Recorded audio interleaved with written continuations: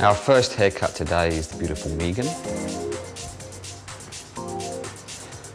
We start Megan's haircut through the back, so I'm going to split the back section down the centre.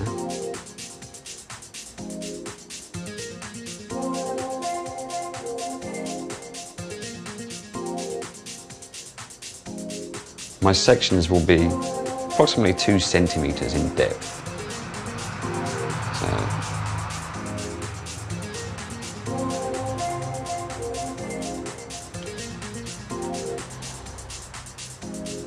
Then we comb the hair from the underneath, and we pinch the section with the thumb and the forefinger, and we lose the comb in the palm of the hands. The important thing when you use the chisel is to make sure that the angle of the chisel is at a 45-degree angle to the head and not at a 90-degree angle.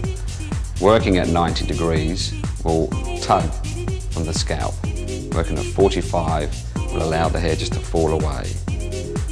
The other important thing to remember is to make sure that you don't use your wrist. You're actually working from the elbow and dropping the chisel through the hair. I'm going to use my eyes to determine the length of this haircut, which will be approximately 2 centimetres all over Megan's head. And then just drop the chisel through the hair. This gives me a nice, uneven, but strong texture. Then I'll work this section through the opposing side. Again, combing from the underneath, pinching with the thumb, forefinger, lose the comb, make sure we have a 45-degree angle with the chisel, and just dropping the chisel through the hair, which gives me a nice short length, a couple of centimetres long, that has left me this nice soft exterior that we will go back to in detail later. Then we just follow this section pattern up the head to the occipital bone. Again, coming from the underneath, pinching with the thumb and the forefinger, lose the comb in the palm of the hands. I'm using my guideline very loosely and allowing my eye judgment to cut this at a 2 centimetre length. So it's as much eye judgment as following a guideline. And again, 45-degree angle, dropping the blade through the hair.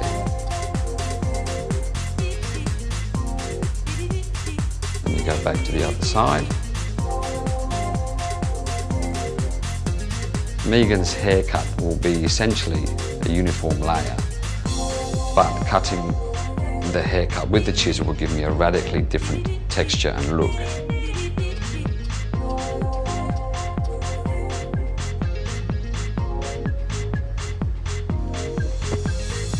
Then I move up to the next section, which sits just on the ear. And again, coming from the underneath, pinching the section, ensuring we've got a 45-degree angle, pushing the chisel through the hair. Now for ease and for speed, I'm going to stick with this left-hand side. My next section will go from centre back right through to the front hairline.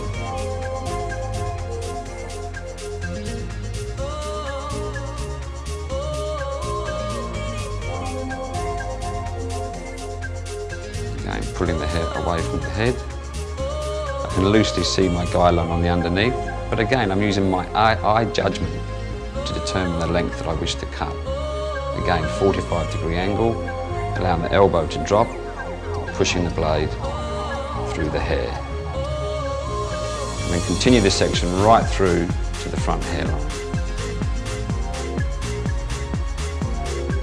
And again, because I'm elevating the section, I leave this softness on the lower part of the haircut. We continue this in 2 centimetre sections up as high as the recession point.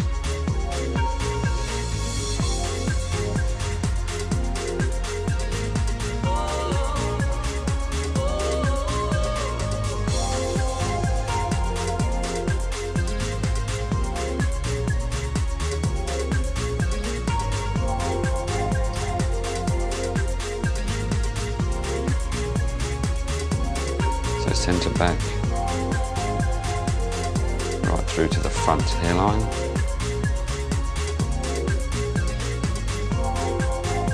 The hair is being pulled out approximately at a 90-degree angle, while the chisel is being pushed through at a 45-degree angle.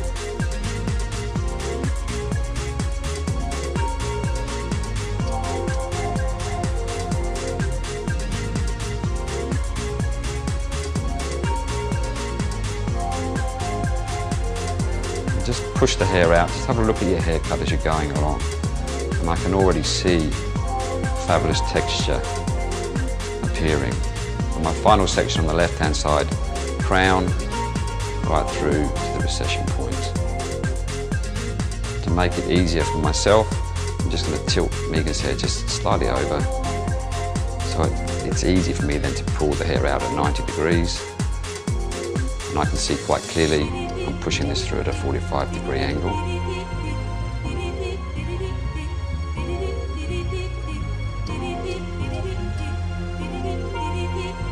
And that's how completed. Left-hand side. Then we go to the right-hand side and we just repeat the process. And then to join the two sides together over the crown,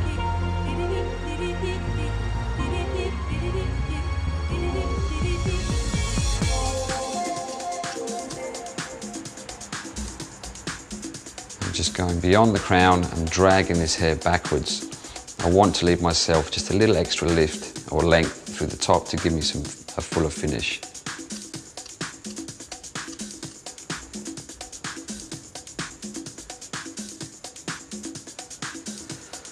To complete the haircut, we need to go to the top section.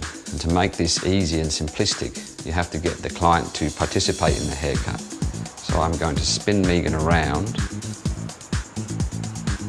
and just get her to drop her head forward. Then I'll section from the side I've just cut through to the opposite side.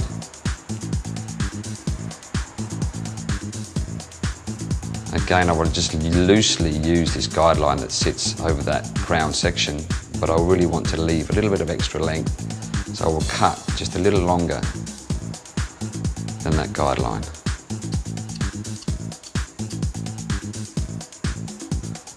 We will just complete this section pattern through to the fringe area.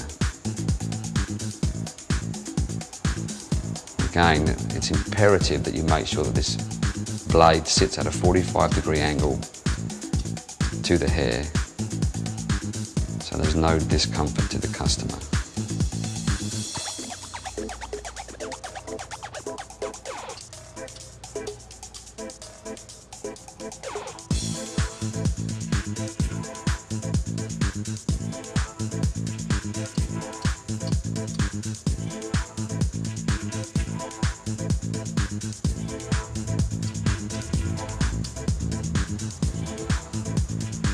And to ensure there's no overhang, I'm going to take the section just through to this right-hand side that we've already cut.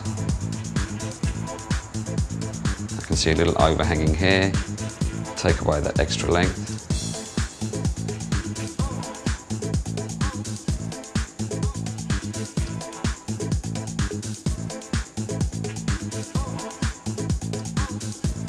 And the same on the left-hand side.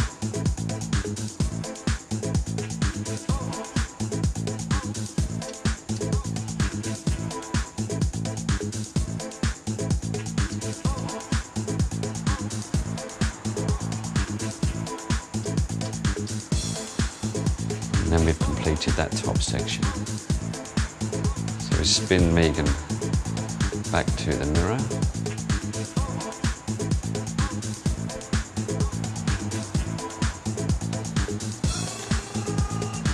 And we can just cross-check our haircut. And the best way is to sit both fingers in at the scalp, drag them to the end, just checking we've got symmetry within the haircut. We're not after absolute perfection. We want the end result to be quite choppy, but we do require symmetry.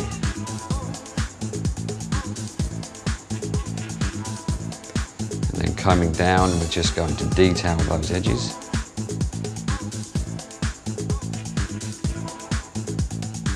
just lifting up the hair, sitting the chisel on and pushing it through just gently, removing a little extra length. Gives me a slightly stronger exterior shape. And there we have Megan's completed haircut. We shall send her away now and get her colour completed, and then show you the drying technique afterwards.